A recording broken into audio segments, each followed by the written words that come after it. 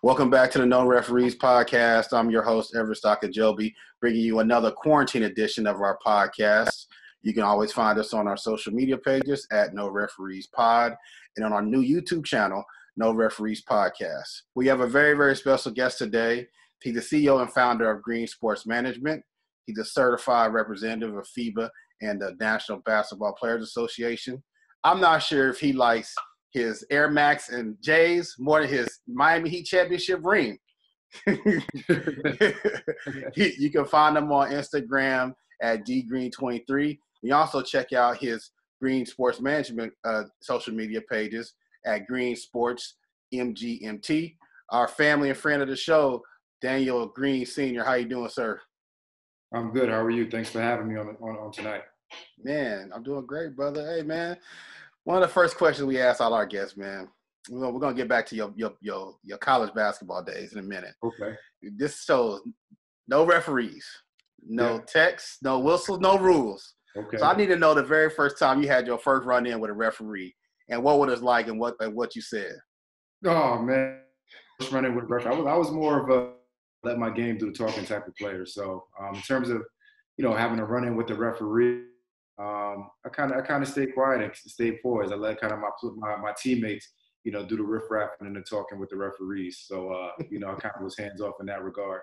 So yeah, I know you got a technical foul. I know you was like, ref, that's a BS something. You got to give me something. No, but I do got a story. One of my cousins, so I have a long-standing tradition and history in my family of, playing basketball at a very high level. So one of my cousins actually, not my business partner, sorry, but another cousin that was, very, very, highly sought out, played in college as well. So we played a lot of AAU together, growing up in New York City. So they would always get into it. So I was always kind of the younger cousin. They always looked out for me. So I remember we're playing over at Elmcore in Queens in this summer tournament. So this is the first thing that comes to mind. And they just were hitting me with just some terrible calls. I'm going to the hole, not getting any calls. And, my older cousin, he just had enough of it. So he takes the ball, he spikes it into the stands. He's kind of the mentality of that New York City test type of mentality type player. So, he ends up getting kicked out the game for me, and so that was kind of my only, kind of biggest running that we've had as a family, in regard to referees. Here is no rules, no text, no whistles, but there it was no blood. No referee. Yeah. I mean, they did want to scrap after the game, but we kind of, everything kind of cooled down, and everything was cool. So we're gonna stay right there. The Green family, Green Sports Management, which you're CEO and founder of. It's a family organization. If anyone follows you on your social media page, they'll know that you're very, very huge in family. We just recently celebrated Mother's Day. You and your wife have a beautiful family. Let's talk about just what the family aspects means to you and how that helps you and what's your day-to-day life and how you run your business and run your operation. Yeah, appreciate that. So yeah, a huge thing about our agency, we actually speak it, we talk it, we live it, we breathe it. We know the game. We have a long-standing family tradition and history of playing, professional sports at a very high level. And, it's been a lifelong legacy of ours to have a family-owned sports agency. And that dates back to my uncle, Sidney Green, who was a first-round 5th pick in a 84 draft to the Chicago Bulls, played with MJ. So, watching The Last Dance definitely hits home for our family. But he always instilled the principles of honesty and integrity in everything that we do, both on and off the court. And that has laid the foundation for the agency that we have today. And that's kind of what we want to emulate and, kind of pay it forward to the next generation of athlete, those principles of honesty and integrity, doing things the right way. Our kind of hashtag is we know the game, and literally we know the game, on all levels, from the professional NBA ranks, international basketball, as well as from at the Division I collegiate level, and that's kind of just the family lifelong tradition and history that we bring to the table as an agency. Your uncle watching The Last Dance, like you said, so he knew all that Jordan stuff firsthand. Absolutely.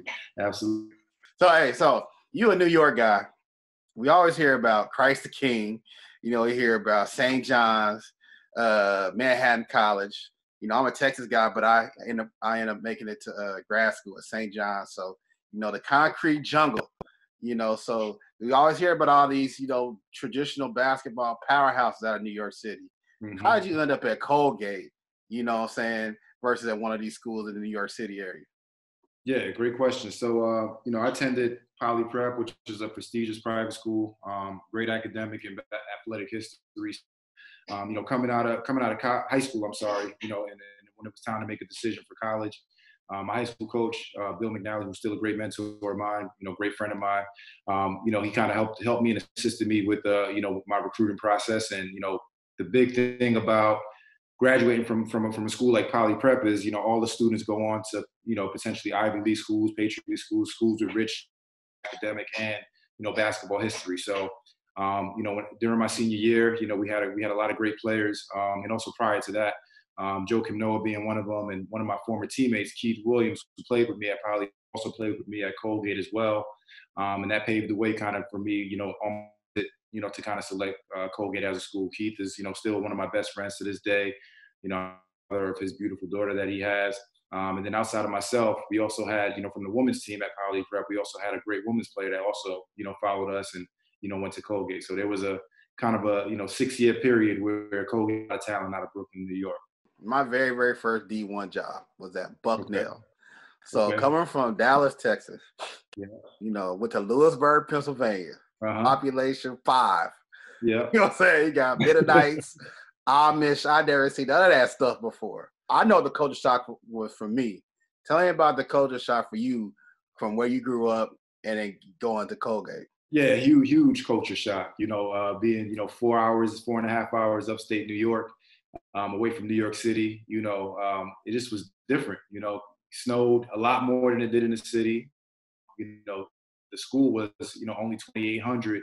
And that was pretty much the whole entire community of Hamilton, New York, which is where the school was.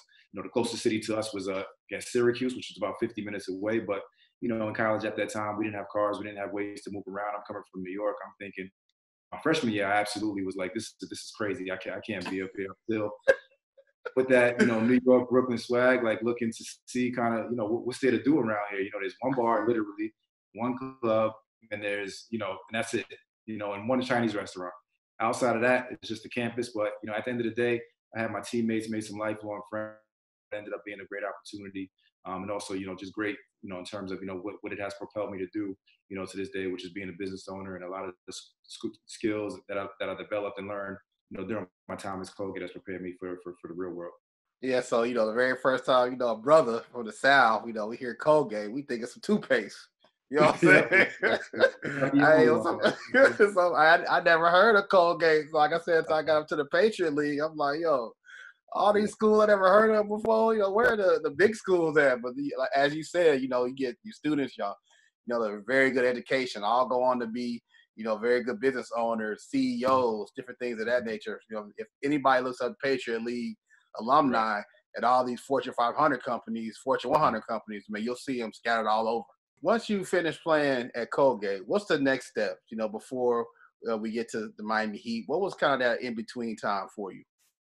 Yeah, it was kind of a period of kind of just figuring out what's the next, in terms of my life and in terms of my career. I always knew I had a passion for, the business side of sports. So yeah, I knew if I didn't play professionally, obviously, growing up in New York City, that's your lifelong dream. You look up to guys like, Lamar Odom, Stephon Marbury, all of the greats that come out of New York, and you're kind of thinking that you're the next great, the next one to come out. But I always knew, and my parents and my family always instilled with me, also my uncle as well, that, always need to have a backup plan if that doesn't come to fruition. So, I didn't have the greatest career to be able to, kind of propel and go professional out of Colgate, but I always had in my back pocket that I knew I wanted to work in the business side of sports. So the first thing you think is, hey, be a sports agent. So that was kind of, the first opportunity I got to get into the kind of the industry. Reached out to a few people that I knew that were in the industry. And, actually my uncle was able to provide me with someone that he worked with previously, who was working with BDA at the time. And then he eventually transitioned over, and I had an opportunity to, for an agent that was working with the group that eventually got acquired by CAA. And that was actually the first year that CAA had a basketball division, also a sports division. A lot of people don't know CAA is one of the top agencies now, but, the way they started, where they were just a talent agency and also just a, for actors and actresses. before they, got into the business of sports. And, obviously they've done some amazing things. So the name of that group that I worked for was Rose Professional Management. I worked directly for an agent that was part of that group. The name Rose may be familiar because now Leon Rose became one of the top, while he was at CAA, had Carmelo Anthony amongst the other, a bunch of other players, and now he's the president of the New York Knicks. So got some extremely high level experience out of school. Didn't know that he would go on to become who he is today, and that group would go on to do what they've done at CAA, but that was a phenomenal experience for me and opened up my eyes to the entire sports industry, as a whole. Shortly thereafter, was blessed with an opportunity to kind of work as a full-time business manager with the first round 9th pick of the 2007 draft, that player being Joe Noah, who's, still a lifelong friend. We actually played high school basketball together in Brooklyn. I was a senior while he was a sophomore. He saw that I was in the business side of sports, and we kind of came up in the ranks together in terms of our careers, me on the business side, him on the playing side, obviously. And, he gave me an opportunity to really, really, get my feet wet in the industry, being his full-time business manager. And I used that experience to start my own sports management consulting agency, where I started to work with other players in a similar capacity to what I was doing with Joe Kim. So that was for about 4 or 5 years. And then I had the opportunity to move to South Florida and, enter into the front office with the Miami Heat, which was a phenomenal experience.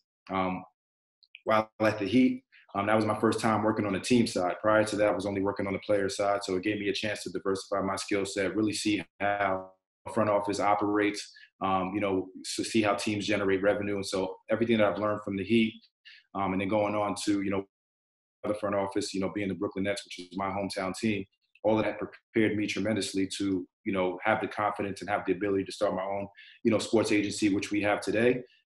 With all the tools that I developed and learned, from a business operations platform inside of things, working with these sports franchises. Let's stay right there with the Heat real quick. So you were there during not 1, not 2, not 3, not 4, not 20. You was there during them years. So give us some backstory just about what it was like being in those front offices, those meetings. Did y'all just feel like y'all was gonna win? Like how the Bulls, like how Michael Jordan them saying right now on the Last Dance, like we just knew we were gonna win. What was the feeling like around the Heat then? I remember I'll take you back to my first week with the organization. So they usually do their new hirings around that September, October timeframe. So my first week experience, everybody receiving their championship rings from the year before, because I started in 2012, so they were coming off that first championship when they beat OKC. So my first day, I'm like, we better win it again next year, because I can't sit through this whole ring ceremony, everybody getting rings except for me. So going into that year, it was kind of an expectation that, this is going to be the next, dynasty like the Bulls. LeBron was at the time, D Wade was at the top of his game, Chris Bosh, obviously, they had a great, Pat Riley. So it was really, really a feel and an atmosphere of, this can for a long time. This is a very special moment, in basketball history. So going into that, that season, I was excited, on, seeing him every single night, phenomenal player on all levels. D Wade, throwing alley-oops from half court. I mean, it was just special, being a player that grew up, watching the game. I looked at it from a different lens than, probably a lot of my colleagues and a lot of my peers, just because I knew it was a very special time. And I don't think, not saying that the fans didn't appreciate it, but I think we were a little spoiled in the fact that, this thing may last forever, so I don't know if there was that appreciation factor. I feel like, because I lived in Chicago, I lived in New York, I know that at those games, fans are coming in, they're coming in early and they're leaving late.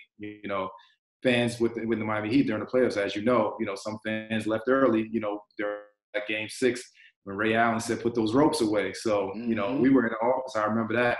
And I'm watching that game and I'm like, I can't believe it was this thing, man.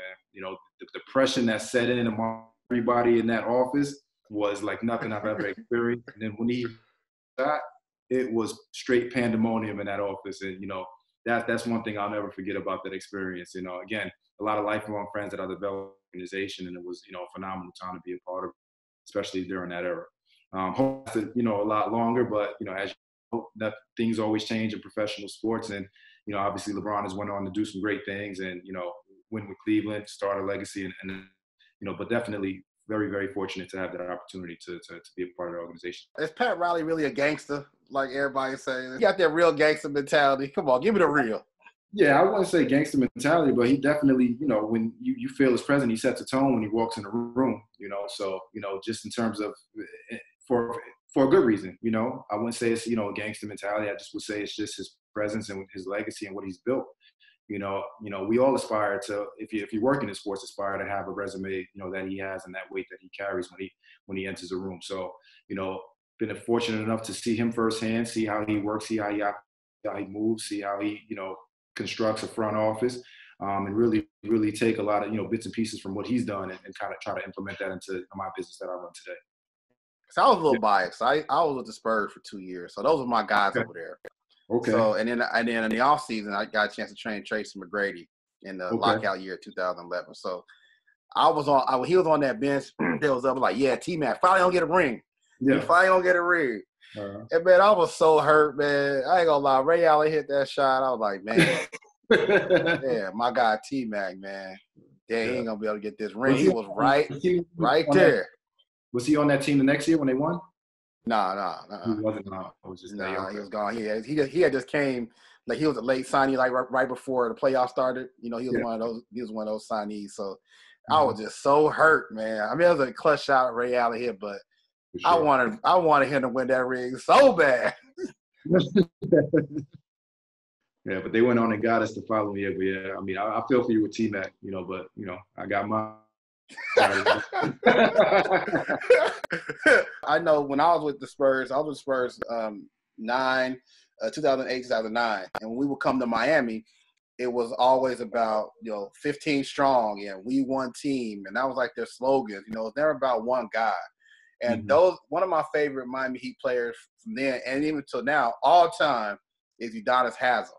And, he's one of my favorite guys ever. Even the cornrow Udonis Haslem. That was like, he was a truth. So you were there. So what's one of your favorite Miami Heat players of all time? Favorite Heat players of all time? I mean, I know it's, kind of cliche, but you gotta give D Wade the respect, respect that's due.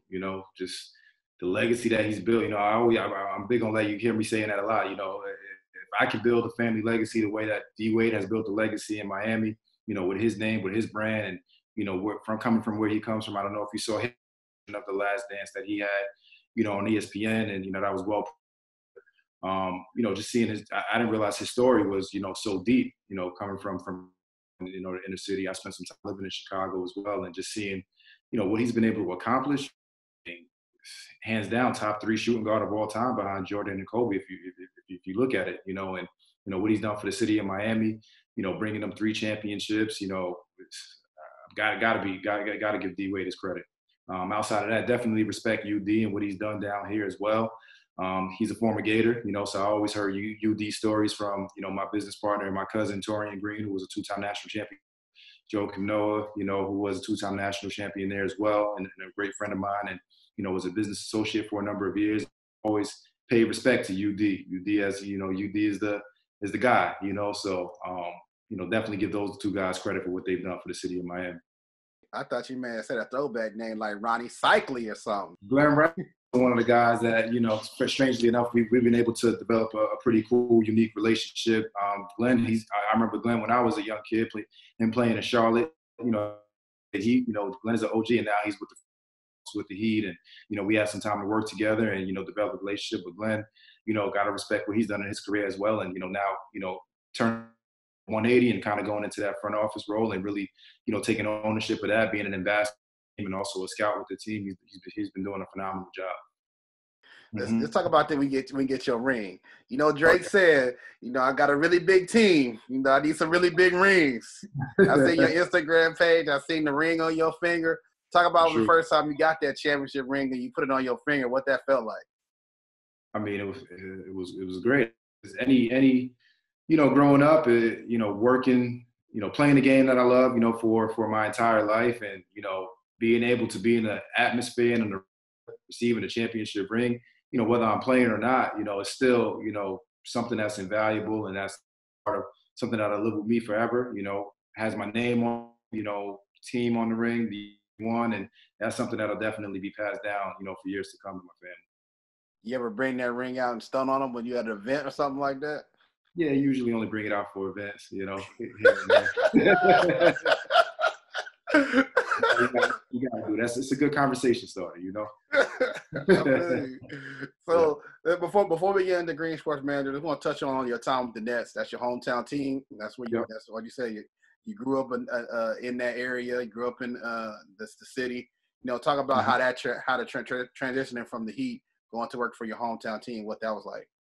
No, it was great. It was great. I mean, I was a little spoiled with the weather over the past, 6 or 7 going back to Brooklyn, but no, it was great just in terms of, I remember when, crazy enough, exactly where the Nets, the Barclays Center is, where the Nets play their home games is located. That's where I used to meet up with my teammates for a AAU team we played for called Brooklyn, USA.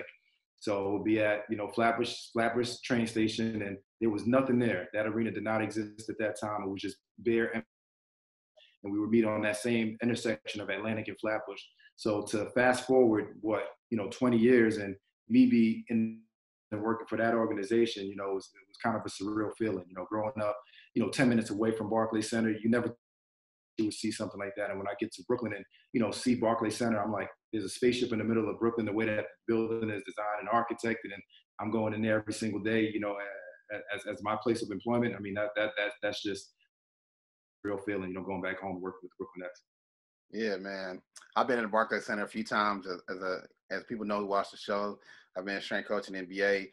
And one of the cool things about the Barclays Center, the loading dock, when you drive that bus down there, that thing spin around like a spaceship, like you said.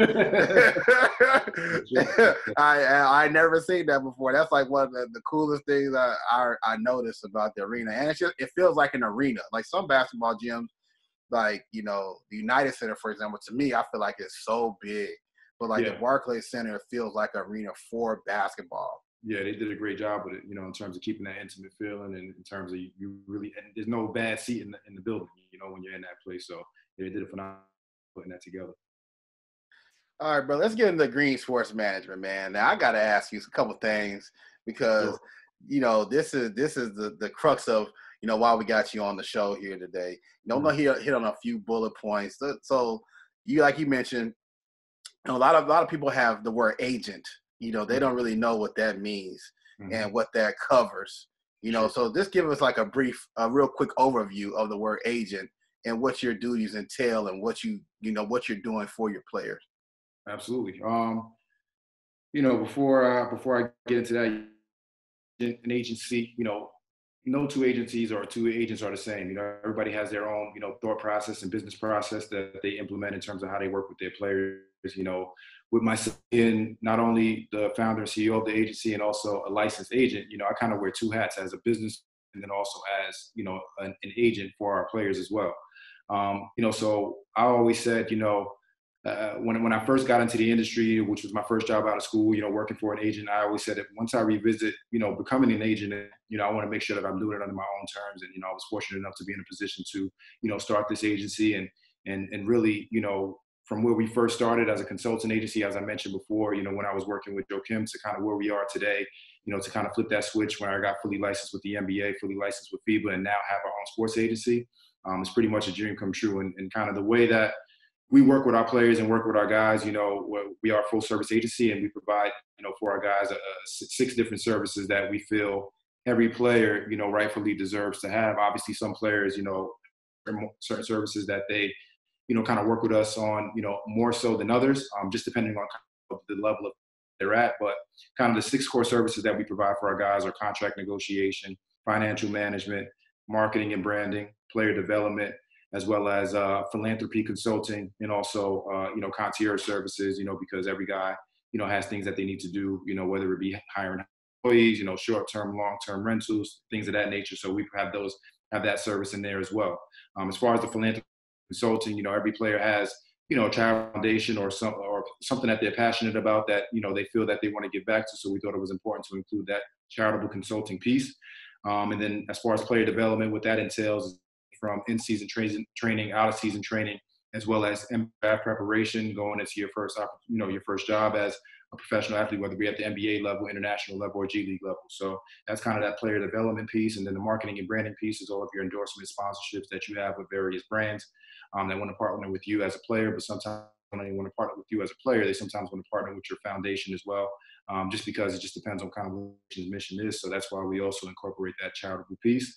And then the financial management piece is, more so everything from, choosing the appropriate financial advisor, the appropriate accountant, the appropriate insurance professional, and also the appropriate CPA, because a lot of players don't know going into that first contract or going into you're an NBA player, you got to pay that job tax on, every single state that you play, in every state. So, just making sure that we educate our guys on things of that nature. And then obviously the piece that everyone knows about that agents do is that contract negotiation piece, and making sure that players maximize their value, and understanding what the market value is for each specific player, whether it be at the international level, the G League level, and also the NBA level. So that's kind of the 6 core services that we provide as an agency. One buzzword you always hear is market value. What's our Mm-hmm. player's market value? How do you determine what a player's market value is?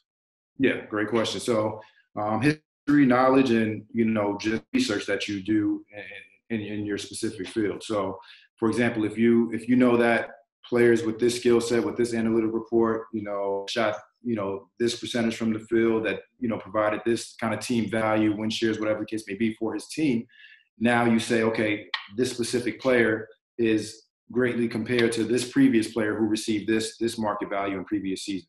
So that's kind of how we equate what a player's market value is, comparing him to, 2, 3, 4, maybe 5 other players that were at a particular skill position, put up similar numbers. And then that's kind of how you can equate what that player's market value is. That I'm looking at right now, it's a different sport. I'm a Cowboys fan. You see the ongoing stuff with Dak Prescott, his market value, this, that, and the third. I understand that, obviously people who don't know that, like people in the NBA and the G League, majority of those contracts are guaranteed or partially guaranteed. But in the NFL, it's almost like they operate on a 1-year deal. They can have you out of there, whenever. So I've been really paying attention to that market value thing, because I'm watching that whole Dak Prescott situation. Absolutely. Yeah. I mean, it's definitely an integral piece to our business, and understanding and knowing and having knowledge of the game, having knowledge of, the history of the NBA. I mean, a huge, social media phenomenon was everybody was, so caught up in, how much Scottie Pippen was paid, during Bulls. But, at that time, during his first 2 years, he was still a top player, in the NBA that was being paid. It kind of, he locked in pretty early, with that contract. So, he kind of was on the downside of, in later years of what he should have been being paid. But at that time, he did receive his market value for what he rightfully deserved. He didn't know that there was going to be a new CBA, or his agent probably didn't know at the time, or actually his agent and Jerry Reinsdorf said he shouldn't have took that deal because it was such a long-term deal. But at the same time, that was his specific market value at that time, with the league having that type of salary cap. So how does a guy coming out, so I looked at your roster, your client roster, and I'm very, very intrigued by that, because majority of your roster are kind of guys that like the mid-major plus kind of guys in college that, maybe not quote unquote household names. How do you as your agency identify the talent that you want to go after, versus saying, you're not going to try to go after like your Zions and these kind of guys, because those guys might get, be swallowed up by like your CAA, Bill Duffy, et cetera, et cetera. How do you identify your right talent for your agency? Yeah, great question. Just kind of knowledge of the game, being a student of the game, and also playing the game, and, working in the field in various areas. We kind of look for those, number one, high character guys, and then number two, hidden gems that, other agencies, may overlook. We found a great niche with that. And, we realized that, we're not, your Excel, we're not your CAA, we're not, Clutch, we're not Rock Nation yet. I always say yet, but in terms of, getting there, we will be on that level of having, that type of clientele. But at the same time, we're kind of building something organically with players that want to, that fit that mold and criteria of what we're looking for as far as representation goes. Kind of internally, we're looking for those, Fred VanVleets, those Corey Josephs, those Patty Mills, those guys that fly under the radar and go on to have long-standing 5, 10, 15-year careers making, X amount of money. You have 5 or 6 or 7 of those guys, you have a pretty solid foundation for business. So that's kind of what we look to aspire to kind of go after, when it comes to, each class that we bring in.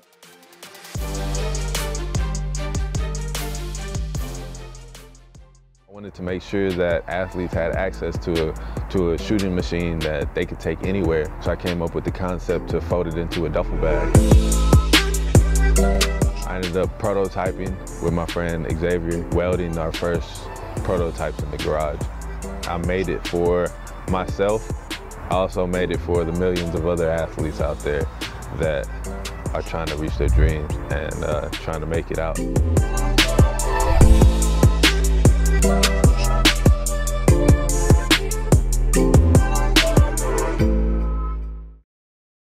Well, give me a little inside story. You sat down with one of these guys. Let's just say one of these mid-major kind of guys who think that their head, I'm a first rounder. You hear all these kind of stories that had their mama, daddy, cousin, sister, brother done lied to them or pumped their head up or something. And y'all sit down, y'all evaluate them and give them the real.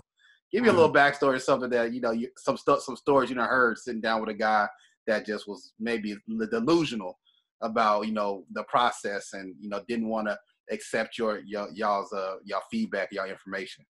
Yeah. I mean, we try to steer clear of those guys, So just give me a little story about, man. I sat down with this one guy one time, man. Let me tell you, something like that. Yeah. So this is kind of how we go about our process. The first two things that we ask our guys, when we're having these potential recruiting calls is, what are your expectations, for your career, and what are your expectations for us as an agency?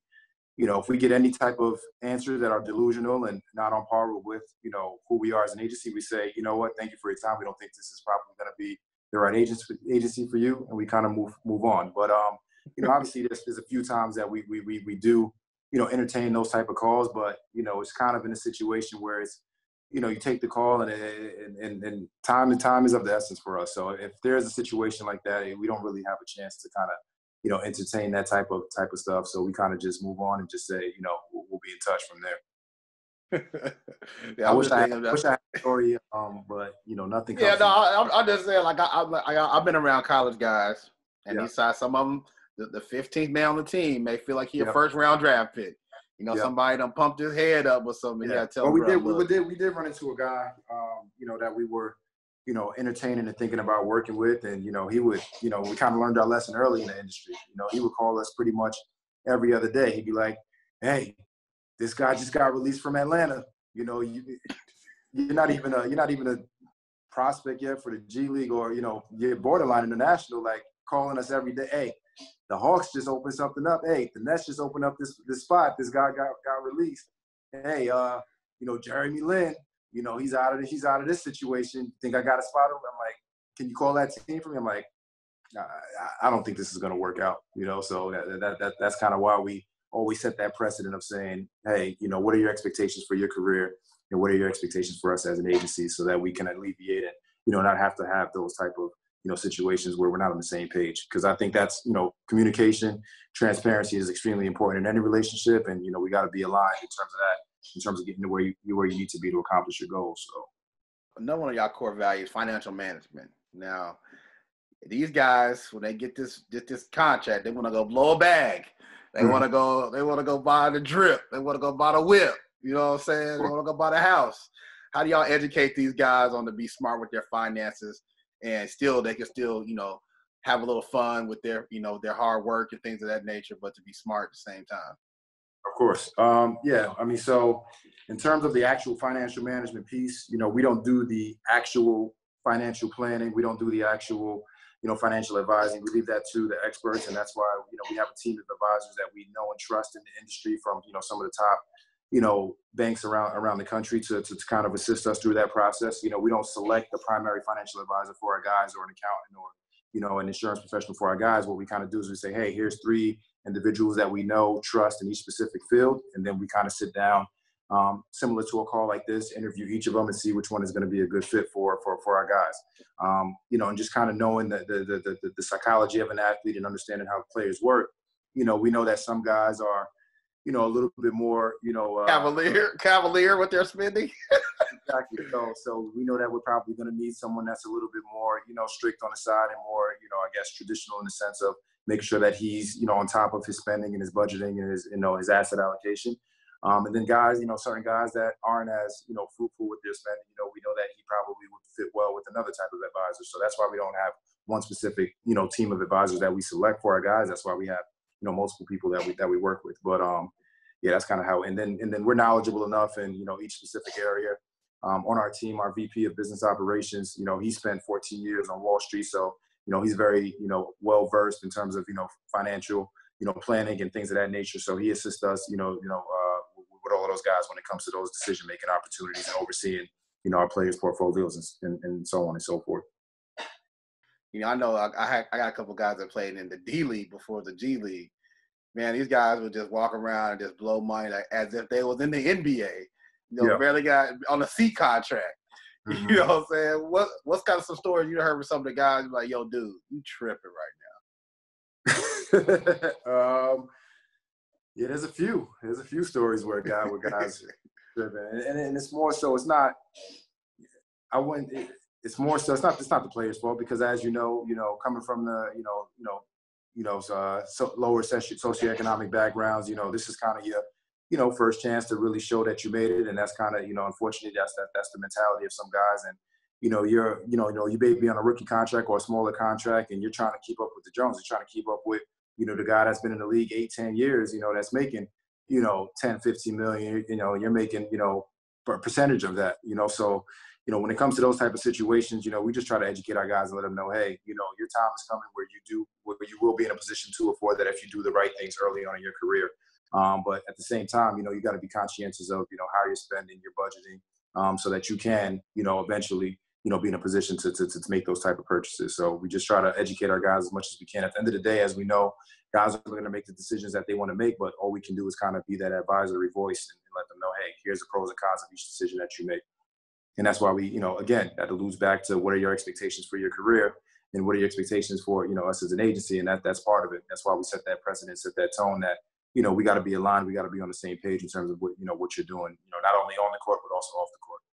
Being a performance coach, know how much all that off-season training, one of the big things that actually caught my eye initially when I researched Green Sports Management was the player development piece, the athletic training and nutrition, strength coaches like myself, mental coaches, all things of that nature. Talk about that piece that you guys add as well in there that will basically have a 365 component to the athlete. Yeah, of course.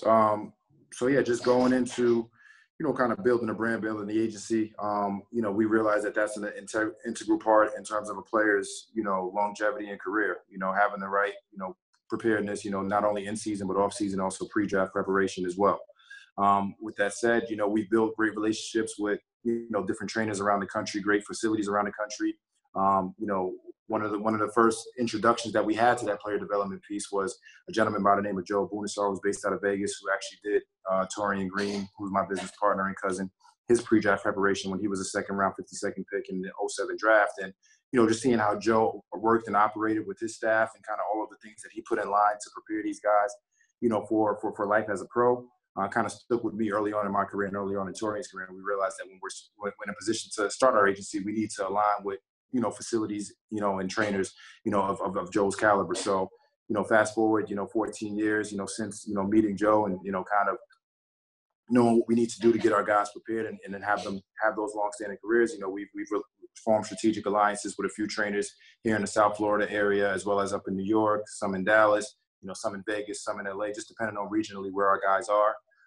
Here in South Florida, prior to Corona, attacking and affecting obviously every single industry, we were looking at rolling out a GSM, Green Sports Management Player Development Program for, guys that were in transition to, from collegiate to the pros, not only if they were going to be, a potential draft pick or a potential NBA player or a potential G League player, but also for our international guys as well, to get them in the mindset of, okay, this is how you need to be thinking, acting, and performing, and the work that you need to be doing on a consistent basis, not only when you're a rookie, but also when you're going into being a veteran and during your offseason. So it's more so a mindset. We realized, last season that, some of the biggest things that these players, that especially players that went overseas, you got a lot of time on your hand, in terms of, you're playing, you're practicing maybe 4 or 5 times a week, and then you're playing maybe 1 or 2 times a week. So, you're not in college anymore. No one's telling you when to go to class. No one's telling you when to wake up. No one's telling you when to go to study hall. No one's telling you, all of those things. So a lot of those things you got to do on your own. So, what we've done with this player development program is kind of set your itinerary and set your daily schedule for, 6 to 7 days a week where, I just kind of walk you through what Mondays may look like for our guys. You wake up, have breakfast, and from there you have your off-court training, then you have your on-court training, followed by some type of, low-intensity workout, whether it be yoga, a pool workout, more so injury preventative measures, just to make sure that our guys are getting that, getting that blood flow going still, because you're going extremely hard during this period, during the offseason as you prepare for your first pro opportunity, followed by, rest and recovery or rehab if you have any nagging injuries, at least, once every other day, whether that be Normatec, cryotherapy, cold tub, different type of measures to really make sure that you're, again, injury preventative measures to make sure that you're taking care of your body.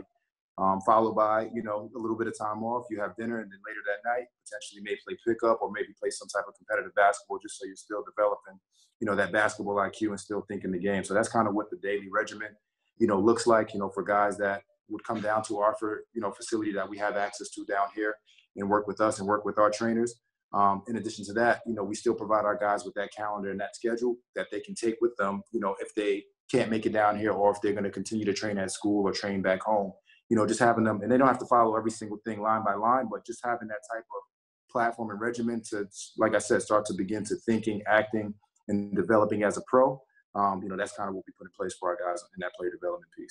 Yeah, send some of them guys to Chicago, man. I got the weight room, I got the facility, I got the court, all that. Send them up to me, man. Yeah. So another guy that kind of was one of the grandfathers to this pre-draft and off-season training was a guy that's based out of Chicago, Tim Grover. Got a chance to see his facility back in the day when that was up and running, and he would have all types of pros coming through. Antoine Walker, Sean Marion, Joe Kim was over there. They had some pretty good runs over there. Kobe used to go out there and work out with him. Obviously, he was Kobe's trainer. That was MJ's first trainer. I saw him, he was in The Last Dance, and, just having that mindset and seeing how those guys, really took their training and, serious in the off season is, why these guys went on to be, legends of the game, so, and that's right there in your backyard in Chicago, as you know. Yeah, I've been over to Attack. I went over to Attack a few times when I was with the Spurs, and some of our guys would work out over there in the off season. And that's, obviously every year the Combine, they have stuff over there every year just to see that it's still, I drive by it every day when I go to work. For sure, yeah. And that's where they have pre-draft there now. That's where the Combine is. That's where they have, what else they have? The G League Invitational is there. So, still make my way back to Chicago pretty often throughout the year, over at that facility. It's funny just seeing, kind of what that's developed into and, what they're doing and the program that they're doing out of there is incredible. There's a lot of new news coming down with the G League, a lot of buzz where high school guys are passing up on opportunities to play D1 to propel into the G League with this new program they have. The contracts have now, back in the day, they were the A, B, C, D, E, F, G contracts now back then. And a lot of things have changed. Talk about just your involvement with the G League and some of your guys and, what the G League, how it's evolved over the years. Yeah, I think I'm a huge fan of the G League, and I always tell our guys, the G League is a great situation, a great opportunity, but it has to be the right situation for you specifically as a player. And what I mean by that is, if you're going to be especially for a rookie, if you're going to be a top 6 to 8 guy in rotation on a G League roster, and a team or a GM or a coach is giving me that kind of guarantee that that's going to be your position in the G League, I think it's phenomenal, because what that does is just does a few things. Not only does it, one, if you play well, put you on the radar of a few NBA teams to kind of move up, during that season or in preceding seasons. That's one thing that it does for you. And two, if you go over to the G League and you play well, that sets you up pretty nice for a pretty lucrative contract internationally as well. So, I'm a huge fan of what the G League has done, the platform that it's created. It has given the guys a chance to, also stay home and play rather than having to, just only choose an option to go overseas. And it's also been great in terms of what they've been doing with these, with the two-way player contracts where, guys can earn up to certain X amount of dollars, and they're really developing these guys to, be NBA players, be on an NBA roster, full time. Also with these Exhibit 10 contracts that they have, where a guy, if he goes to training camp, they can keep, up to, 4 of the 6 guys that they release from training camp of an NBA team and put them with the G League and still continue to develop them throughout the season. So I think that's great, in terms of the development piece that they have. It's really become a developmental league for, guys, as long as it's the right situation for that specific player. Outside of that, you know, kind of coming in, you know, this year, you know, with these new contracts that they're providing for, you know, high school elite players, I think is absolutely phenomenal. I don't know if a lot of people don't know, but last year they tried to roll out a G League Select contract. You know, I believe it was about, you know, $125K for guys coming out of high school, but none of the players passed up on it. You know, the top two guys that they thought probably would bite at it was, you know, obviously RJ Hampton and LaMelo Ball, and they opted to go to Australia. You know, for, you know, a little bit more money. And at the same time, you know, that's kind of, I believe, why the G League said, hey, we got to do something to change that, because we can't be losing our great talent to, you know, be going to play overseas and in these other pro countries when we have a system in place here with the G League that's going to be great for their development. And I just think it's remarkable, you know, what they've been able to do and the way that they've been able to bridge the gap and really show that relationship and that correlation between being a G League player and being an NBA player as well, and just the working relationship that each organization has. Now, I'm gonna put you in a tough spot right here, because a lot of college coaches are pissed off about this new thing. You know, they're a little pissed. And you were a college guy, and now you're on this side. You know, what side are you pro? The college kids going to college? You know what I'm saying? Or kids go and get this bag? Like I said, man, it has to be the right situation. You know, it depends. Each player is different. You know, it has to be the right situation for each specific player. So, for guys that are, you know, of that high school elite, you know, if you're a projected lottery pick going into your freshman year, you know, once you graduate, you know, I mean, not graduate, but once you know, declare and you're going to be a projected lottery pick, obviously it may make sense to, you know, get an early season in and develop that during that year, rather than playing on the college campus. You know, at the end of the day, you know, they never hold back, you know, just, you know, people that are gifted academically from pursuing a, you know, opportunity to work for a Fortune 500 company if they can do the job. So I don't understand. I don't see why they should be able to do that for, you know, guys that are high level athletes that, you know, can contribute right away to, you know, whether it be a G League or an NBA system. So, you know, obviously, like I said, it has to be the right situation for a specific guy. I don't think that it's going to kill completely college basketball, because you still have a ton of talented players that are still going to play at the college level. But it's for those select few guys that can, you know, kind of fit that mold and fit that criteria of being ready to, you know, compete at that level. You know, I'm never going to, you know, tell a kid not to pursue an education, you know, prior to going professional. But at the same time, you always need to look at, you know, the pros and cons of every single situation and make the right decision. You was a college athlete at one point in time. Okay. So how would you have felt to get some dollars off your likeness, or go to Walmart and set up a little shop and sign some autographs or something like that? I mean, of course. I mean, I think these players, you know, definitely deserve it. They make their universities a ton of money, and it's, you know, it's a specific, you know, it's one or two sports that are pretty much, you know, providing all of the resources economically for the entire NCAA. So, you know, there should be something structured in place where certain players or, you know, certain sports are compensated for what they're doing. I understand it could be, you know, kind of a slippery slope if you provide those benefits for every single athlete, which you probably need to do in this case. But I mean, I definitely think, you know, it is a full-time job. You know, being a former, you know, college athlete, you know, not only do you have a full workload, but you're also, you know, playing and traveling and up to 30 to 40 hours a week, you know, outside of your academic studies. Granted, you are getting a scholarship, you are receiving, you know, a scholarship to attend the university. But at the same time, I think that certain guys, especially at those, you know, top 25 universities, you know, are contributing a lot more than what that scholarship, you know, value is. So, you know, there needs to be something figured out, you know, and I don't know if this new rule that they implemented where guys can make money off their likeness is the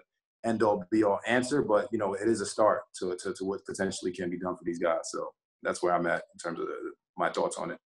You guys have partnered with guys like Bam Adebayo, Hassan Whiteside.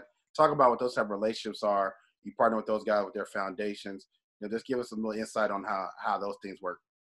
Yeah, great question. So, you know, kind of dating back to kind of the history of green sports management and, you know, kind of what we were founded upon. So, you know, I mentioned, you know, while working, you know, in Chicago with Joe Cano and using that experience to start my own sports management consulting agency, which originally started as Green Sports Management Consulting. A huge piece to that was marketing and branding, and also, you know, charitable foundation consulting. So with that, you know, when I entered into the front office, I kind of put that consulting piece on the back burner just because, you know, I had these full-time positions with the, you know, the Heat and also with the Nets. A primary responsibility of my job responsibilities was, generating revenue for those organizations, those professional sports teams. So I really became familiar with kind of the sponsorship piece, the marketing partnership piece of kind of, how the team side operated in that respect. And so, that provided me a platform to kind of say, hey, I could do the same thing that I'm doing on the team side and also provide value to the players. So with that said, that's kind of opened up, how I was able to form these partnerships with these specific players, from a marketing partnership standpoint. And, a lot of brands, again, as I alluded to before, sometimes brands want to partner specifically with just the player, but sometimes they also want to, know a little bit more about the player. What is the player passionate about? What does the player believe in? Is he giving back to the community? So, with that said, with certain players, that's where the piece of, developing marketing partnerships with those two specific players, especially that you mentioned, kind of came to fruition where, we provided marketing partnerships for their specific foundations. We're able to do some, extremely high level, events, social mixers, camps, really promoting who they are as a player, but also promoting what their initiatives are off the court. So me personally, philanthropy and giving back to the community has always been, a lifelong passion of mine. My older sister, she was a school teacher. She, my first jobs, when I was kind of, in middle school, she also was the director of, different nonprofits and things of that nature. So, I would always work in the community, work with the youth. So, when I was in a position to be able to provide that on the platform that I had, through, professional athletes, I thought it was a no-brainer, and I thought that it was a great synergy just because, it's always great to give back to the community in that respect. Do you ever have guys that want to give back to the community, or they have they want to do something, they want to have a foundation, they want to have a nonprofit, but just don't know what to do, or that they just are stuck in a crossroads, or maybe they have something they already started and don't know what to do with it? How do you guys give them the right direction on those kind of situations? Yeah, I think, a lot of guys that we work with, they are young and they don't know kind of what they're passionate about. They don't know what they want to do yet. And so kind of I say it's, it has to be the right timing again for when you're ready to start your own foundation or start whatever, initiative it is that you're passionate about. But in the meantime, what we try to do is provide a kind of an ecosystem and a platform where, you don't have to do everything from A to Z right now. Let's figure out, maybe 2 or 3 foundations that that you share the same goal and same mission of, in your community, and maybe partner with them, for an event, for an appearance, or whatever the case may be, just so you can kind of get your feet wet and kind of, do something that, is positive in the community, and kind of understand how this side of the industry, when it comes to philanthropy planning works. So, for example, me personally, I work with 2 different foundations. I don't have my own foundation yet, but that's something that I do aspire to have.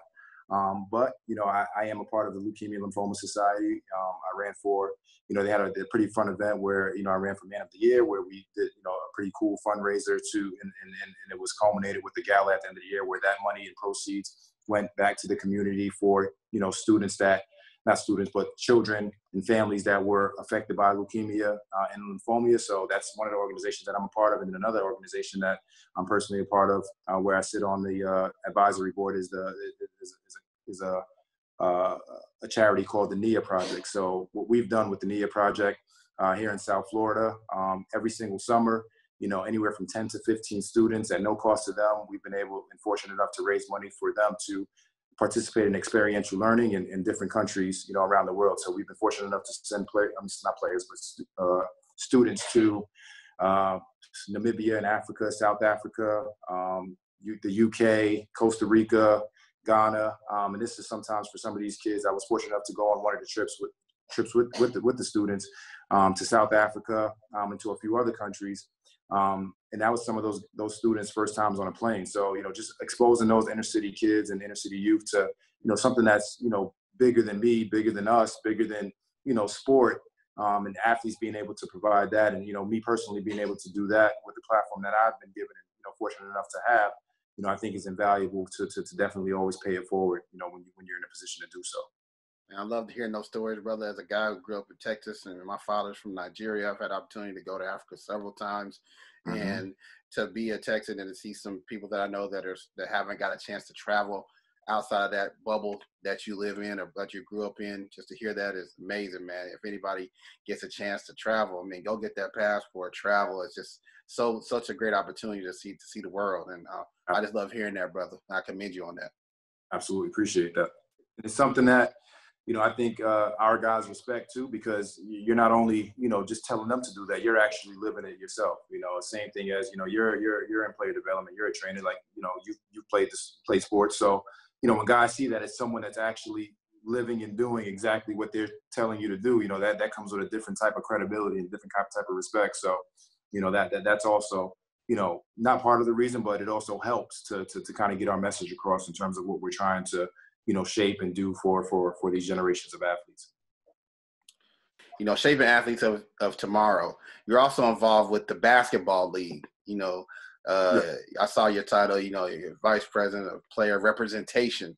Talk about the basketball league, and, you have so many other leagues around the country that are I don't want to say rivaling the NBA, rivaling the G League, but there's more opportunities for players. Just give us some insight on the basketball league and what your job duties are with that league. Oh, great. So the TBL, the basketball league, as you mentioned.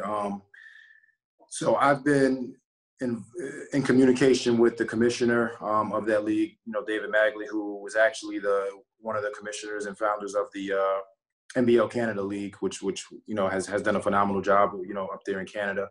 And when he started this TBL league, I thought it was a great opportunity for, guys that, didn't qualify or didn't make it overseas during the season to still have a platform where they can play here in the States and, still make money and be compensated for, their pro abilities.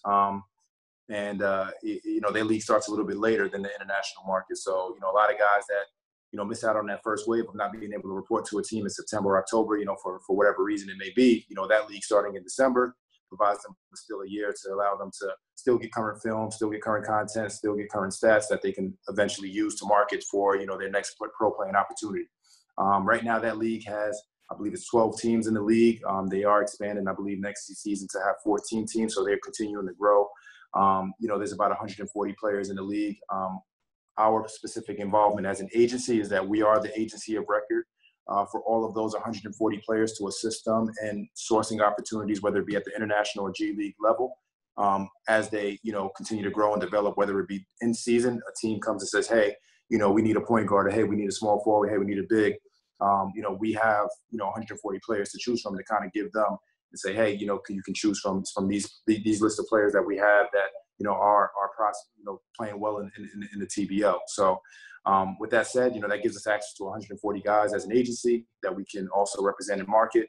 And then outside of that, me personally, I was given the title of VP of Player Representation, where I work alongside our VP of Business Operations, Kenosha Chastain, who kind of handles the operational aspect of the program that we have, and that's called the TBL agencies, so to speak. So, great opportunity, for what we've been able to do with the players that are in that league. And, again, the TBL is doing some phenomenal things. I think, obviously it's not the NBA, it's not the G League, but it is the third best league in the U.S. that is paid, at a professional level for guys to create a resume and create a profile to be able to market themselves for, their next playing opportunity.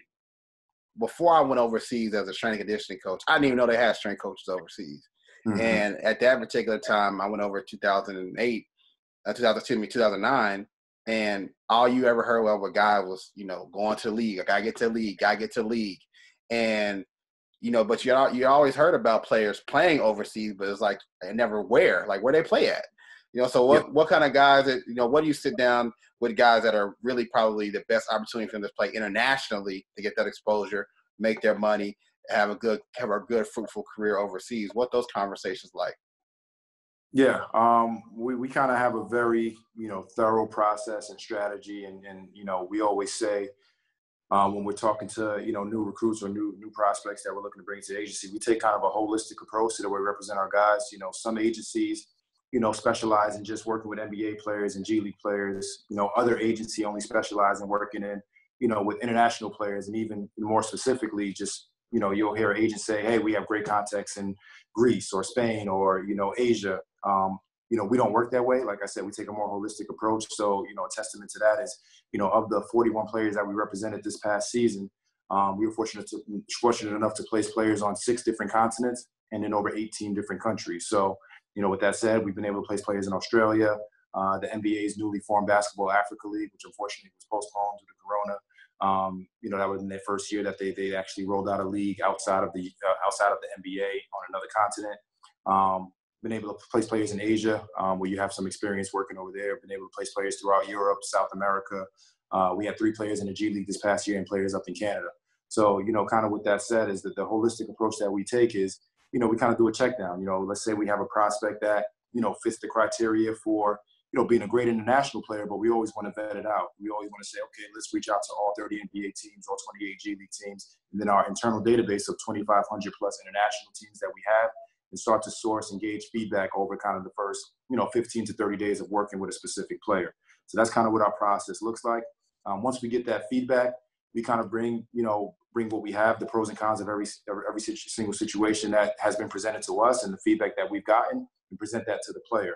Kind of the next phase in that is, if a guy gets a look for, let's say he's going to be drafted or undrafted, or if he's going to get a summer league look, obviously we vet that opportunity and, the guy goes and plays the summer league. If he doesn't get a summer league opportunity or summer league look, we may recommend some international exposure camps that he should attend, in Vegas during the NBA Summer League period, so that he's still getting maximum exposure with those international teams that are in Vegas during that time, as well as those G League teams and some NBA teams that are also in Vegas during that time. So that's kind of the check down process that we take, come July. And then between that, August time period is usually when most international and also G League promises or NBA opportunities, if you weren't drafted, are kind of presented to our guys. And we kind of look at the pros and cons of each opportunity before we make a decision to say, hey, you're going to report overseas during these first 2 weeks of September for this job that was presented, or, hey, we're going to pass on these overseas opportunities and pursue the G League because we got some great feedback saying that this G League team really sees you as a priority, in their organization. So we're going to pass on these international opportunities and pursue the G League training camp,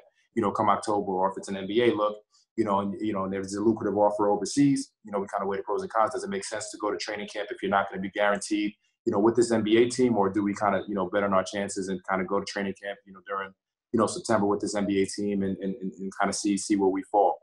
So that's kind of the check down process that we do across the board. And again, like I said, we take a holistic approach to the way we represent our guys, and kind of don't want to leave any stone unturned. So it's a check down process from the NBA to the G League, to the international marketplace.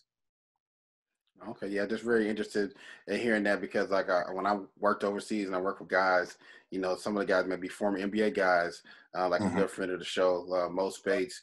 He came, he was with me in China during his after he left the NBA. But some guys, think like when they get over to China, they use that springboard to get back into the NBA, or when they get over to, France or Turkey or whatever, Russia, whatever country they're in, players got to understand that when they get over there, you still got opportunities to get you.